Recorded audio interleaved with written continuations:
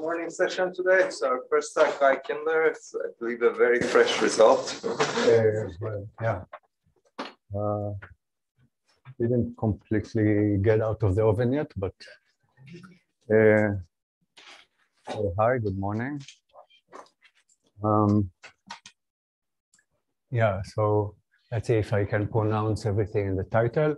This is a polynomial Bogolyubov result in SL2 of finite fields, FQ.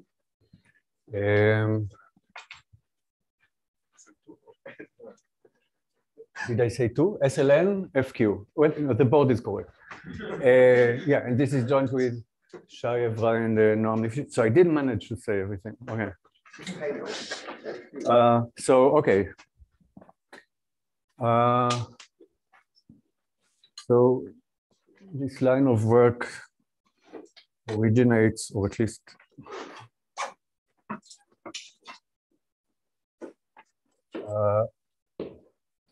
that's what I'm told. It's in French by Bogolyubov from 39, and I think the latest is Sanders from 2012.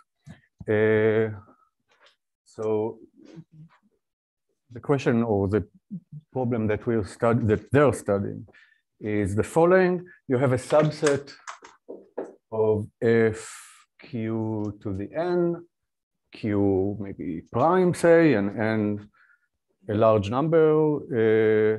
So this is a set of density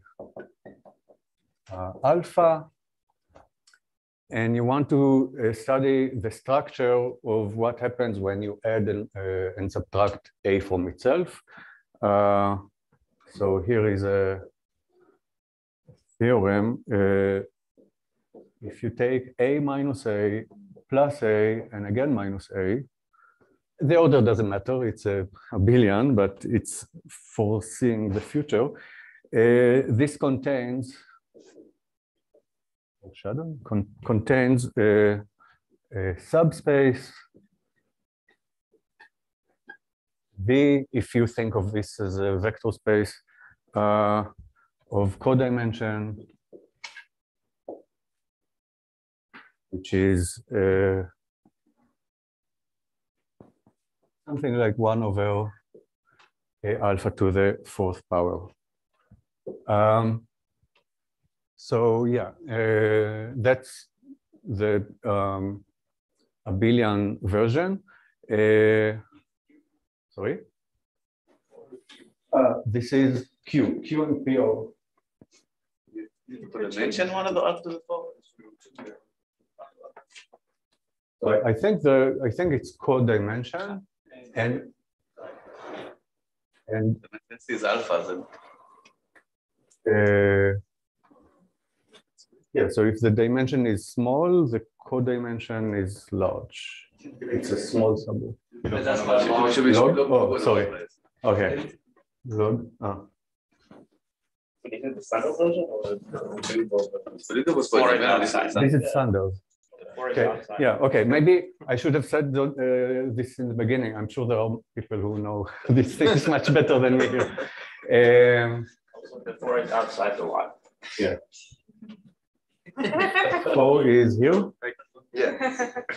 Okay. Yeah. So, yeah, fine. And this is like a quasi-polynomial Bogolyubov result because the density of the subspace, the relative density inside this group is quasi-polynomial in the density of the original set A, and it's interesting to improve this to get a polynomial density in the density of A.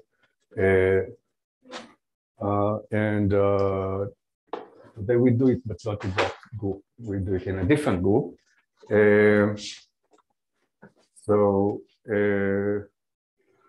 Yeah, so think of P, which is actually Q as a large constant, maybe, and N much larger than that, going to infinity, then I think that's the good parameters that one should consider.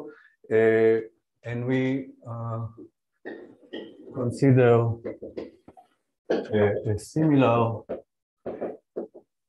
problem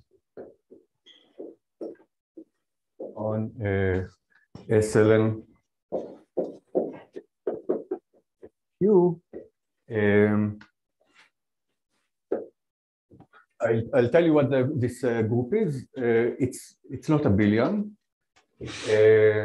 And because it's not a billion, it comes with more power, like multiplication is somehow more powerful in on a billion sets than, and therefore we can get a better result.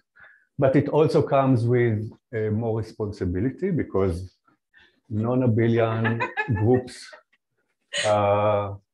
come with representation theory, and representation theory is an old and huge subject that was studied at least from the beginning of the 20th century. So I won't need a lot today, and I guess you're not going to be surprised if I tell you that the results that we need from representation theory, we just used results that already existed. But what may surprise you is that they existed only in the last few years. These are new results in representation theory. Okay, so let's talk about this group first. And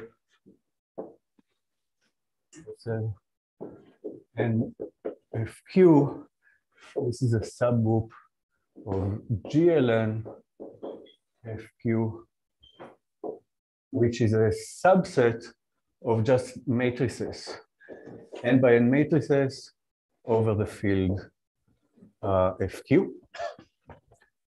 This is, I think of this as a billion group. GLN Fq, so this is just a set of matrices, you can add them and subtract. GLN Fq, you can multiply, these are the invertible matrices, so you can multiply and you can do the opposite of multiplying, whatever that is. And so this is invertible matrices, and those are matrices which are invertible but also have determinant 1. And maybe we'll need that intuition later, so I'll just say the number of matrices here, just all matrices, it's q to the n squared. And the number of matrices here, it's not much different. It's whatever we had before divided by maybe q squared or something like that. And the size of this group is smaller than that, of course, but also not very much. It's GL, it's whatever you have in GLN divided by q or q minus 1, because you can have all kinds of determinants, but you only fix 1. Okay, so yeah, so invertible determinant 1 matrices, and the main theorem is that if A is a subset of this group of density that is at least q to the c n squared, so yeah, minus here. I write C to mean that there's some global constant for which this holds, and this constant will always be C, but it will always be different than the other constants. So yeah, so q to the minus c n squared means the density can be as low as polynomially small in the size of the group. Then if you take A, and the inverse of A, and also A, and then the inverse of A, and you multiply them all. So this is all the inverses of elements in A. Then this contains a subgroup of density, let me call it G of density that is at least, okay, mu of A is the relative density of A, like something between 0 and 1, actually greater than q to the minus c n squared. And this is a global constant. So therefore, a polynomial Bogolyubov result. And I can say more. I can say something about the structure of G. So moreover, G is of the form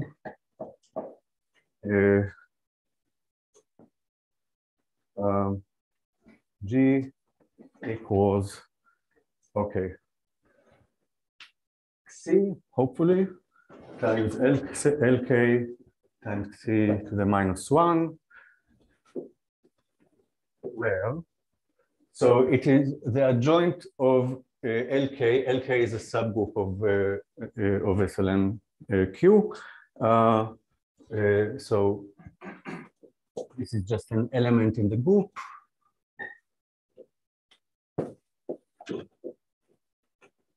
Not be the first one to lie down, to write on the board.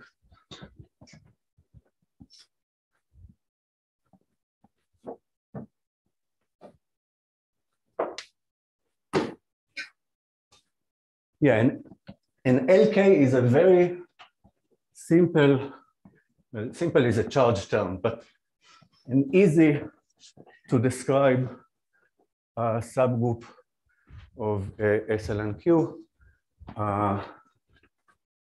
LK consists of all the matrices that have a K by K identity matrix, and then zeros, and then whatever here. So X can be anything from where? GL n minus K. Not GL, SL. SL n minus K of FQ, because I gives 1 to the determinant. So to get overall 1, you need a matrix from SL n minus K in this case. So yeah, so LK is not just a nice to describe subgroup, it's actually homomorphic. Isomorphic, thank you. To the same type of group that we started with. So I want to name this. So I'll start by just saying that let's understand what LK is. LK is the set. It stabilizes the vectors E1 up to EK in two ways. If you multiply it by E1 to EK from the right, they remain E1 to EK, and also from the left. So these are actually 2K constraints on LK. So from both sides. So something like C, LK, C minus 1 stabilizes K other vectors in the same way, right? Whatever you need to put here to get E1 up to EK. And also it's a group, right? It's an adjoint of a group, it's a group. We call it, we didn't focus group it yet, but we call it a 2K good, because it's good, a Grumvirat. because it's both an umvirat. It is, you decide if you're in the set by looking at a set of K constraints and seeing if they are satisfied. So it's an umvirat of 2K constraints, but it's also a group. So that's a umvirat. Wait, Guy, before you erase, I see you're about to erase this board. I'm going to ask you a question that I should have asked much earlier. Okay. So what was the point of you writing these inclusions on the bottom? Like they're not, was this just to say, like, so SLN, SQ? So for now, it's related just, to okay, so for now, it's just so you know if you want some intuition about what SLN is, and maybe you're more familiar with the just But on the left, I thought you were saying that this is like the additive group, and then on the right, it's like an multiplicative. No, so I said that the set of matrices, I think of it as an additive group, because like it's not a group with respect to multiplication, but here it is a group with respect to multiplication. So here it is a multiplicative group. The group action is multiplying two matrices. But so then I shouldn't be able to get intuition for the multiplicative group. I think about the additive group, right? That's a very good point. Yeah. Maybe we'll get to that. Yeah, in theory, there is no intuition. Like, yeah, so this has nothing to do with that on the face of it. Okay. So Guy, can you explain why this is obviously false for GLN? No, it's not false for GLN. It's just easier to work with SLN. Yeah, GLN works the same with, the difference is that GLN has some annoying characters that SLN doesn't. That's why I'm working with SLN. Does it matter that the C's are in SLN or GLN? No. Do the C's change? Not the C, sorry, I don't know what this character is. The one that's C? C. Let's call it C. I don't know. Yeah, so this C, no, if you're... The same if it's in GLN. Yeah, it doesn't matter. Right, they don't affect the, right, so GLN has these SLNs embedded in it exactly because of this reason, and that's why it's sort of enough to just talk about SLN. Maybe this access will be taken from a consequence.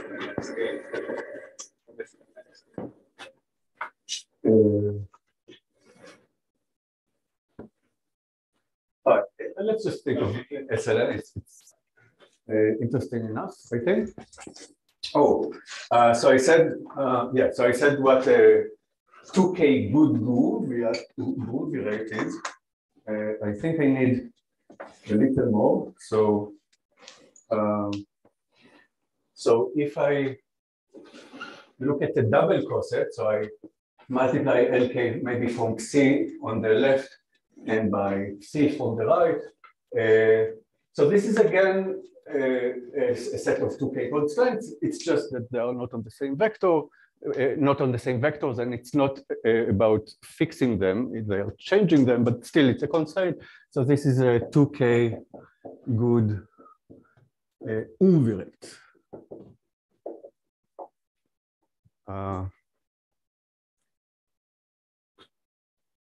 Okay, I think I said everything that I need about these subgroups of SL and FQ. So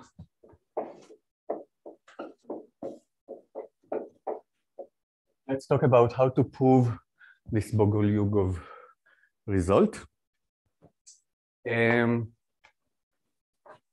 So the proof scheme has, I don't know, I think 4 steps. Let's see. So the first is not really doing anything, it's just a definition. We're going to prove things for global subsets. So I need to tell you what a global subset is. There are various definitions that we use. I'll just write one. So a subset of SLN Q is, say, R global if on any K umvirate So I told you what a good univariate is. I didn't tell you what a K univariate is, which is maybe not so good, but it doesn't matter. The relative density of, I mean, you can imagine what this might be. The relative density of A is so if you add constraints, you go into a subset of SLNQ, the density does not grow by too much. So it's bounded by R to the K times the original density of A. So that's a definition. And then once you know what a global set is, then you can aim to prove a theorem about global growth, which says that if a set is global, then it grows a lot when you multiply it by itself. Obviously, it's not true necessarily if it's not global. A can be just a subgroup. We know that SLNQ has subgroups and then it will not grow. But if it is global, yeah, so a decoupled version. So now we have two sets, A and B, SL and FQ. And suppose that they are both maybe Q to some, okay, I don't know, zeta. Let's say that this is zeta. Q to the zeta n global. So zeta is a small constant. Okay, so we have two sets that are global. If, okay, I'm kneeling now, but still it doesn't count. So if the measures of this set is at least Q to the minus C n squared, okay, I'll go here, then yeah, the measure of the product. So you can get almost all things by just multiplying an element of A by an element of B. So they can be quite small and still their product is quite large.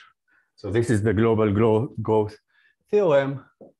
And as a corollary, you get that under the same conditions, if you take A and B and multiply them, and then multiply what you got by itself, then this is already everything. This is a standard exercise that. Yeah. I'm just trying to read. So in the global growth, what is your choice of R? Q to 4n, I don't know. Yeah. So I practice this, but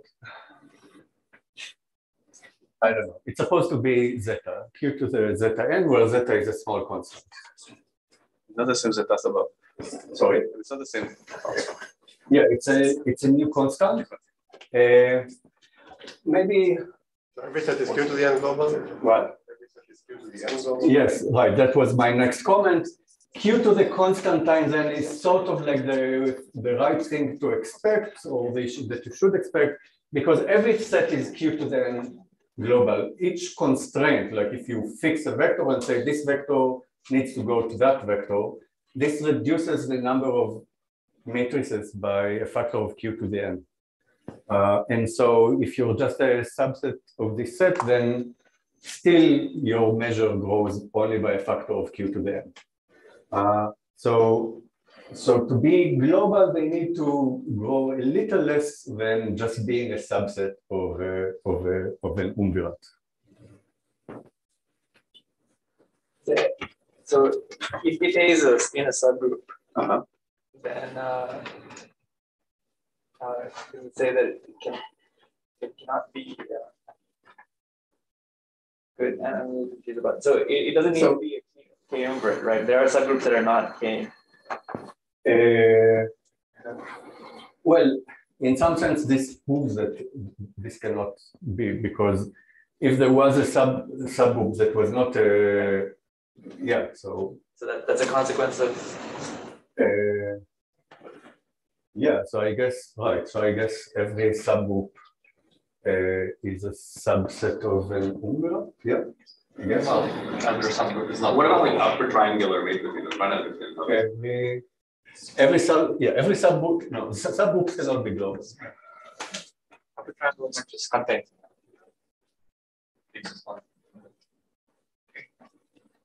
Yeah. Okay, right. But that statement has a proof only via what you proved, or Sorry. That statement you just made about every subgroup has a proof only via what you proved, or? I guess you can prove it in other ways. I'm not so familiar with that. Thank you. I'm sure if you think of, I bet that if you think about it, you'll find something less, something more direct than going through all the representations that we'll do. Okay.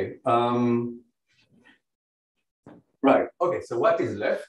If A and B are global, think of B as A to the -1, right? So if A is global, then also A -1 is global, and then A times A to the -1 is almost everything, and then A -1, A -1 is almost everything. And we are not done because of the other case, which is where A is not global.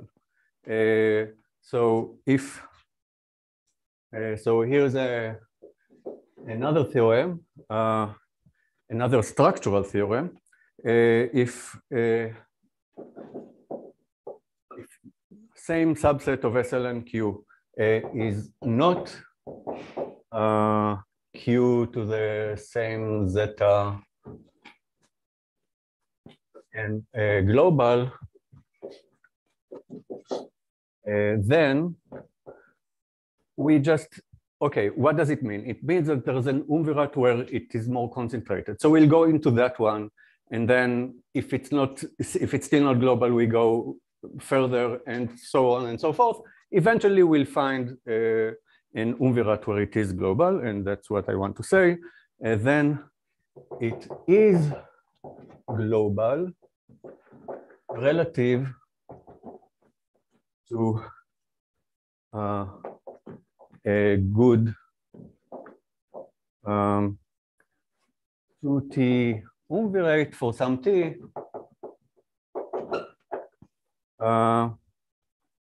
So let's call it H, this umvirat. So H is of the form Xi LT psi, and also the measure of H is going to be the measure of A to some constant. And together, these parts complete the proof, because you have a subset, either it's global and then AA -1, AA -1 gives you everything, or if not, then it's global in some smaller umvirat. And then when you multiply A by A -1, okay.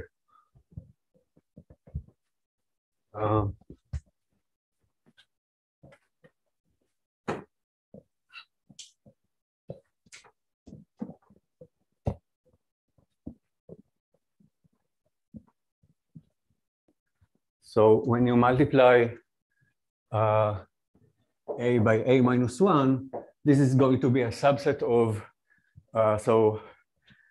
or at least it's going to be dense in, it may also contain other things, but it's going to be dense in H times H to the -1. So H times H to the -1 is, you get Xi L to T, and then psi, but then you multiply by H inverse, so psi -1, LT to the -1, but it's a group, LT to the -1 is the same thing, and then Xi to the -1, and these things cancel, and you just get C LT, because LT times LT is LT, C minus 1. So you get that A times A to the minus 1 is dense in a Grumvirat. And that's what we wanted. And so it's dense in a Grumvirat, and then if you multiply it again by itself, you get all the Grumvirat, and that's it.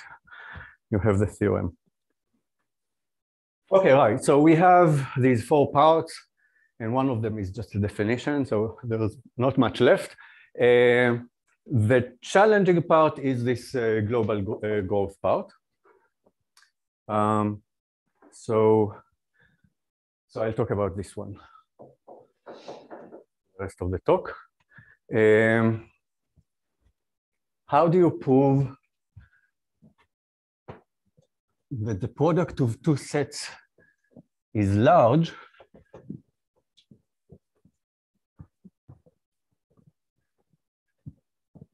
I guess one option is to look at the convolution of the indicator of these sets, the indicators of these sets. But for that, we need to say what a convolution is. Convolution. So if F and G are from SLN FQ to maybe the complex numbers, and I'm interested in the case that F is the indicator of A and G is the indicator of B, but of course the definition is general. So the convolution of F and G at a point X, remember that X is a matrix, is defined to be the expectation over a random matrix in SL and FQ of F of Y, G of inverse Y, X. That's the convolution.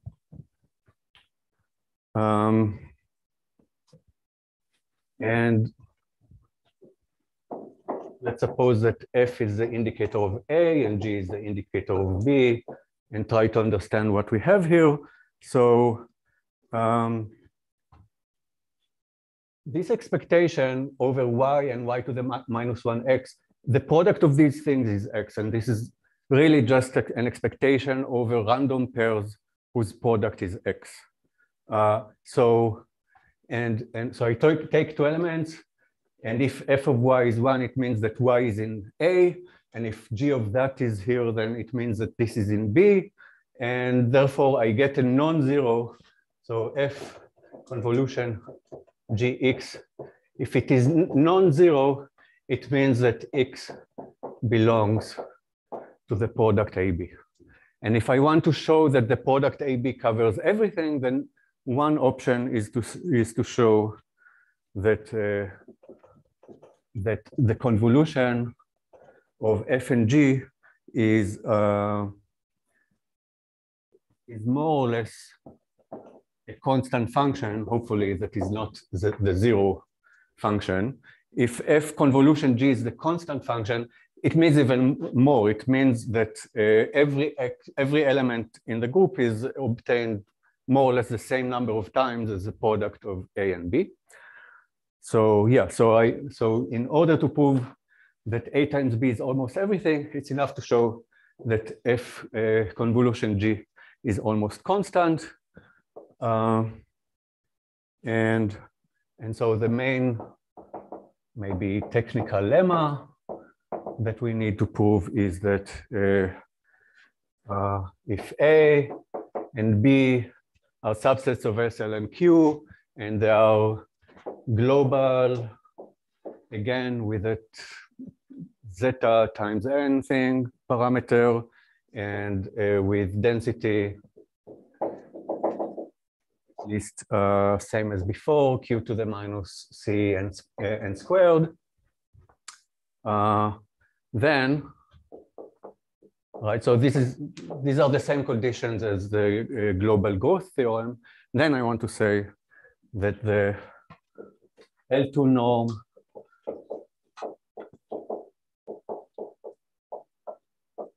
I take the expectation of f, the expectation of g. These are just the relative measures of a and b. And I take the difference from the convolution of f with g. Then the two norm of that is bounded by some parameter which is very small times the expectations of f times the expectation of g. Right, so so the difference between them is very small compared just to the multiplication of the measures. This means that that a times b covers almost everything, and we just need to discuss how this can be proved. Okay, and for that I need to tell you about representations.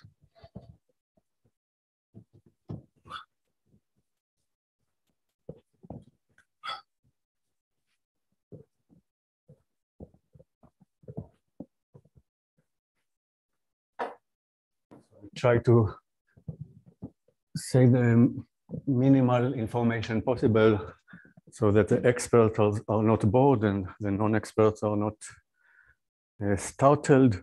So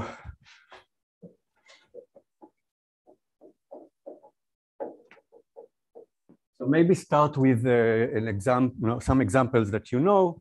So if G is a abelian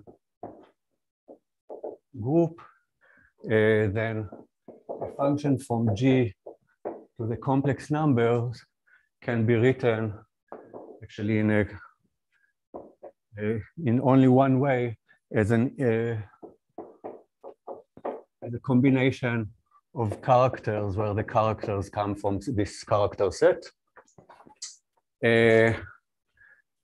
And these characters have some relation to the structure of the group.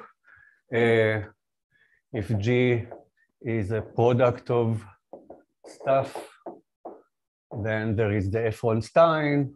F can be written as a sum of F equals S, where S is a subset of 1 to n.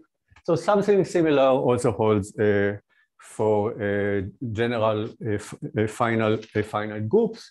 So G finite group. So we know that a function from G to the complex numbers can be written as f equals sum over, same as before, G hat, but now it's the set of representations, not the set of characters, and they are usually denoted by rho or similar letters, and then I have the rho part of f. So this is a way to write functions over non-abelian groups. And again, the structure of these f rows is related to the structure of the group. I'll say in a bit more about that.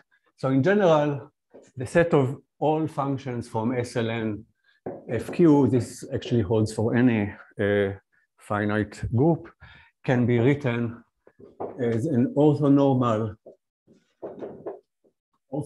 direct sum of subspaces W rho, and F rho is just the projection of F onto this space W rho, and rho, each rho is called an irreducible representation, and W rho is called the isotypical space of this rho, and And so far, these are just names. I didn't tell you anything about the relation of all of this to the group structure, but that's coming. What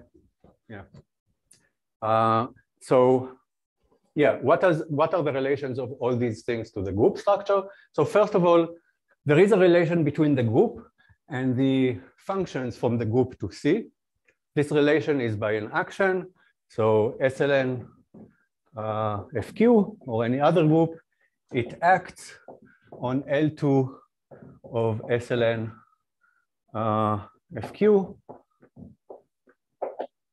Here is how. If I have a matrix psi, it operates on a function from the left by giving us a new function. So psi of f will give at the point x the value of f at the point chi times x. So this is just a shift, right? If I have a function over a group, I can shift it by an element of the group. That's what this action is. And actually, you can also multiply f by xi from the right. That's another action. This will give at the point x the value of f at the point x times xi to the -1. Never mind the -1 there.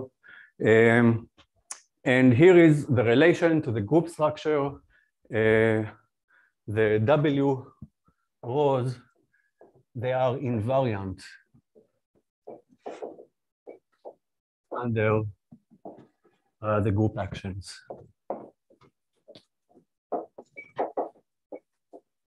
If you take a function from W row and you apply any of the group actions with NXC, it remains a function in W row. And actually, they are the minimal invariant spaces. Below that, you just have the zero spaces. That's a complete definition of these W rows.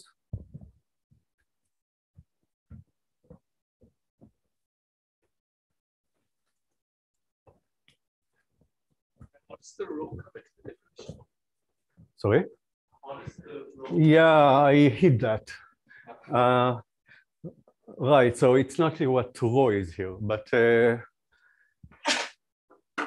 but somehow once you look at these minimal invariant subspaces, each of them you can partition it to spaces that are invariant just from the left or just from the right, and these are representations of the group that are isomorphic to row. Okay, and okay, and one more thing important. I want to talk about the dimensions of the W rows. They make a lot of difference. So there is a dimension of rho, which is, and it is just the square root. So this rho, for now, rho is not a subspace. I just define a dimension for it, and it's just the square root of the dimension of this actual subspace. And yeah, okay, but how is this related to convolutions of functions? Well, you need to do some work, but not too much. Oh, okay, sorry, before that, here is an observation.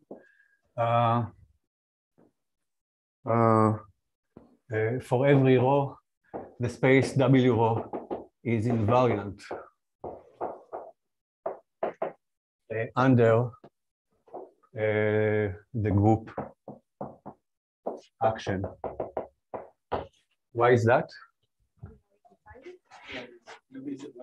Oh, sorry. Group action, I said, under convolution. Convolution with the function f, but for any function f. If you take a function here and you take the convolution with f, you get again a function from W row. On both sides, if you want to be fancy. And the reason is that there is another way to look at the convolution, if it at least if it remained on the board.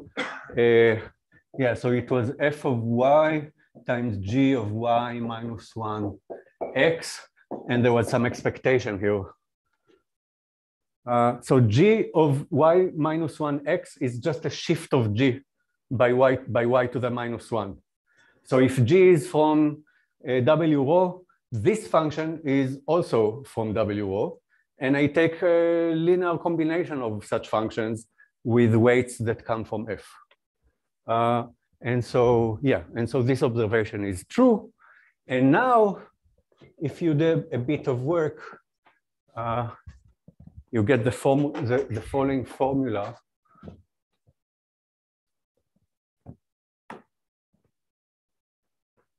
For the convolution of f with g.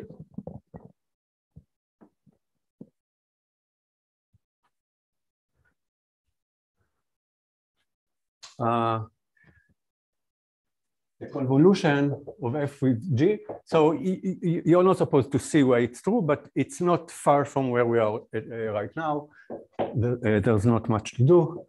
You can partition f and g according to the rho parts. So it's the sum of f rho part convolution g rho part. And you can do a little more to see how this is related to what we want. There is one rho in particular, which is interesting. We said that the constant functions, the set of constant, or maybe we should have said, the set of constant functions, of course, they are invariant under shift. So they form one of the W rows. Let's call it WTR for W trivial. So you can write it as, let's separate out the trivial representation. So we have f equals trivial, convolution g equals trivial, plus the sum of all the other rows of the same thing.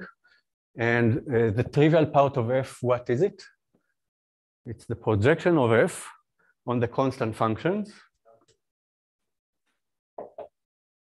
It's just the average or the expectation of f, right? The projection of f on constant functions, it's just the average of f. So I have the expectation of f times the expectation of g, which is exactly what I want, plus other things that I don't want. Sum over rows of f equals rho, convolution g equals rho. And I would very much like to show that these things are small.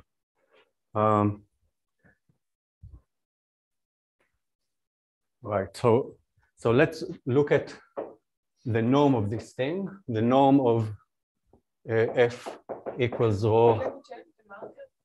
I cannot change the market, but maybe I can switch to another one. So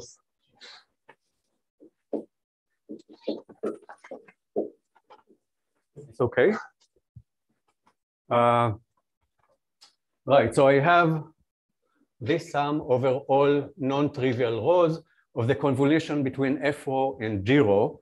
I want to bound the norm of that. So let's just look at these norms.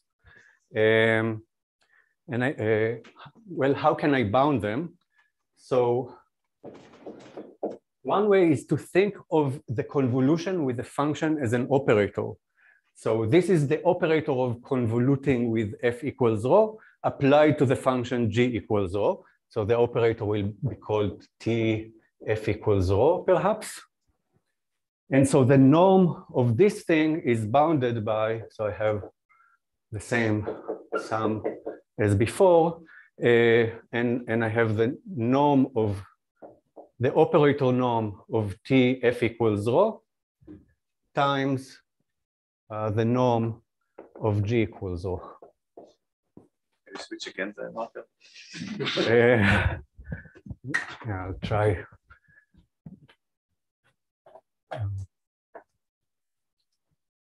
Right, so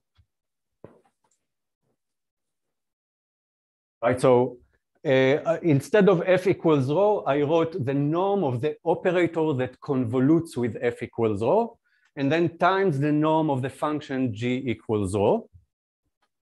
And now I can do a fancy step that was first done by Sarnak and Zhu in 91, which is to evaluate this norm using how is it called? I want the trace norm. So you can bound the norm of an operator using the norm of its multiplication with its conjugate, and its multiplication with its conjugate is self-adjoint, and so you can bound that norm using the eigenvalues, and the eigenvalues you can bound using the trace, and it turns out that you get a bound of the form. So the norm of this is bounded by f equals rho norm divided by the dimension of rho square root. Yeah, and now I have to multiply by g equals rho.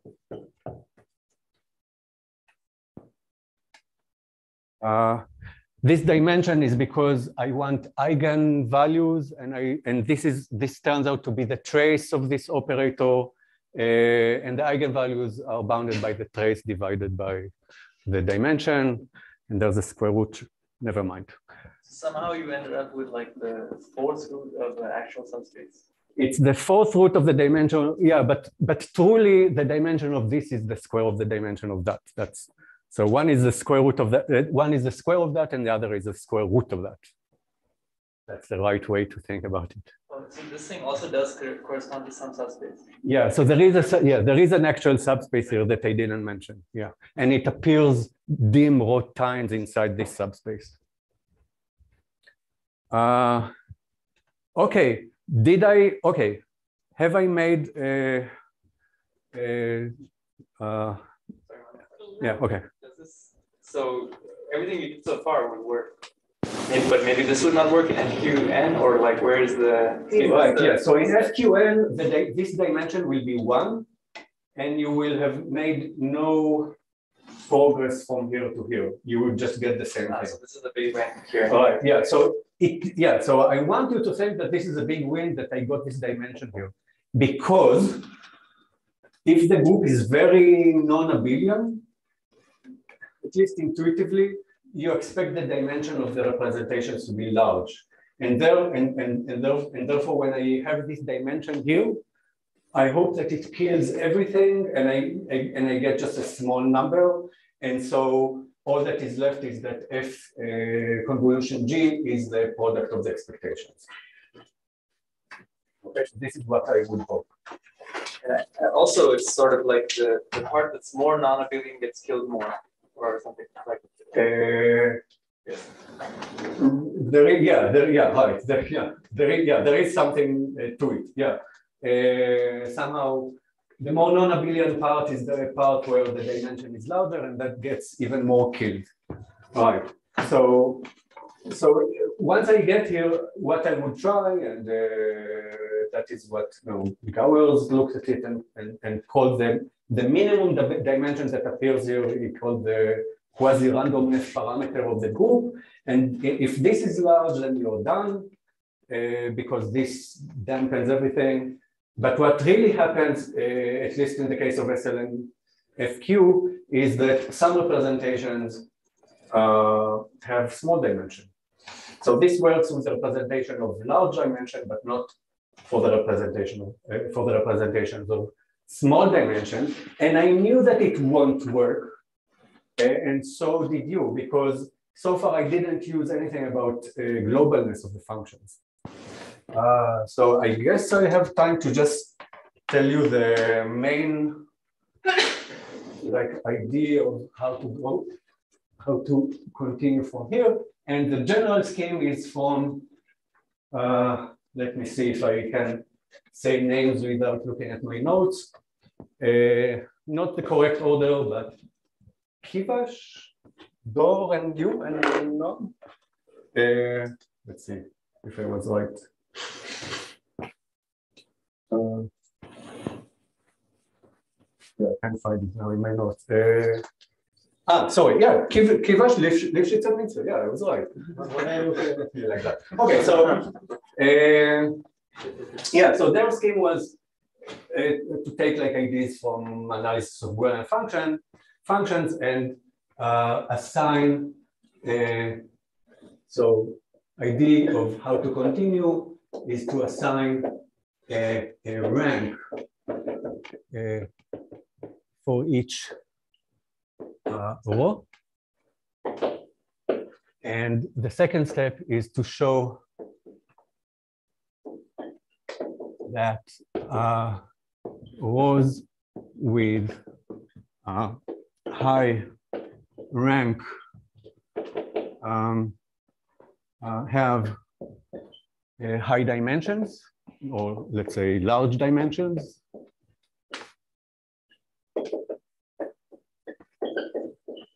Right, so this is the intuition that we just said. If you are in a part that's very non-abelian, then the rank of row will be high, and also the dimension of row will be high. And for yeah, so it's not clear. Rank is for now just a saved name.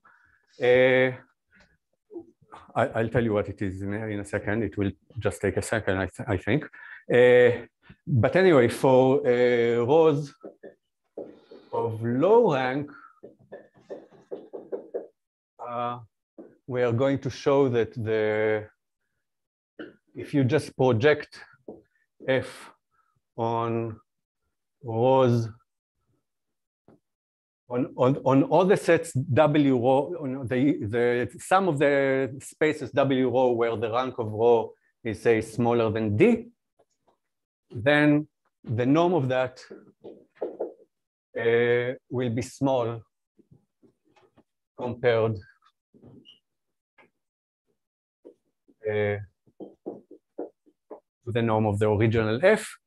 That is going to be true if F is an indicator of a global set. So now we are using the globalness. So this is called the level D inequality for global functions. And this is the scheme. And now you just have to somehow assign actual meanings to the saved words and use some results from representation theory and other results. Okay, so the rank of representation. Okay, the rank of a representation is going to be the tensor rank, which I'm not going to define, but I can tell you that representations of rank. Okay, I will tell you. Just a second. So first of all, it's called tensor rank, and I'm not going to give you the official definition, but basically rho is of rank 1 if W rho, the set of functions, are just linear functions in the coefficients of the matrix, right? You have functions over a set of matrices, as SLN2 FQ is a set of matrices. Given a matrix, you can apply a linear function to the coefficients of the matrix. This is a function of rank 1. But all lives in C, right? Takes in C. Right. So W rho is a space of functions. I didn't talk about rho at all, right? I talked about W rho. W rho is a set of functions. And it's the sum of all W rows over all rows of rank 1 is just a set of linear functions. And rank 2 will be just the set of polynomials of degree 2 in the coefficients of the matrices, except you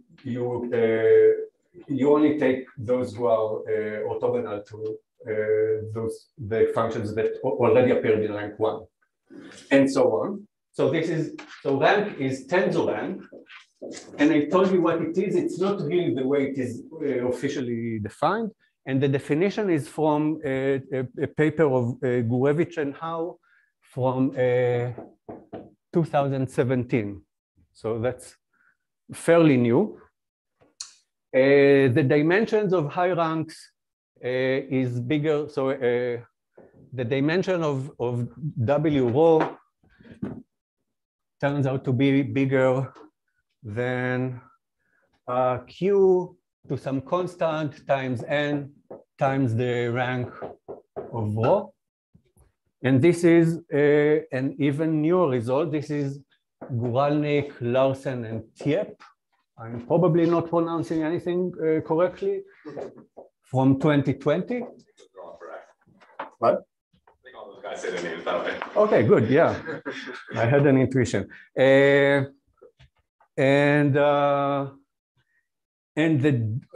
So these things are fairly new. And the D level inequality, it's from basically from a paper. I mean, you need to make work, but essentially to do some work. But essentially, it comes from a paper of Ellis, myself, and Noam from last year. And that paper was about, this brings me to a question from before. That paper is not about SL and Q, it's about the set of the abelian group of matrices, n by n matrices. And there we proved the level D inequality, but level D was defined completely differently. But still, it turns out that the two versions of ranks or levels, they are not the same, but they are very, very related, and we can use the result from the abelian group to our case. So what did you use? What do you use? So what we use is right. So we need this D level inequality. So what we use is a Bonomi type inequality that I actually talked about in Beyond the Boolean Cube a few weeks ago. And this Bonomi gives you. Right. Yeah. So if you have, like, if you can relate the high norms of low degree functions to their low norms, you can also get bounds on how much weight they have, how much weight Boolean functions have on their low degree part. And in that paper that I mentioned, we proved a Bonomi type inequality for global functions. I think they were not called global functions there, but that's what they were. They were called global functions. Okay, fine. Yeah. Let's thank Guy again.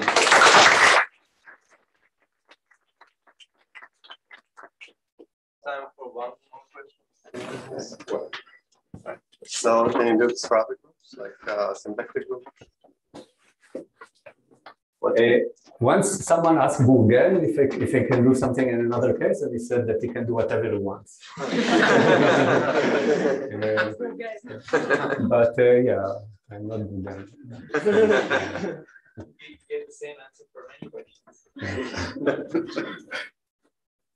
Any other questions? I do have a question. Yeah. So I mean, the other, so you're on SL and Q where N is big and sort of Q is small. The other regime is when N is small and Q is big. So do you have any intuition whether this could apply there? This is for the quasi-random case, right? Yeah. But I'm saying that, okay. So what is the right question to ask? I don't know. What's the answer? I don't know. It's like when N is small, you know that A to the 4 is everything. Yes. So I guess maybe when it's easier. It's easier. So maybe when N is large, yeah. Okay, thanks again.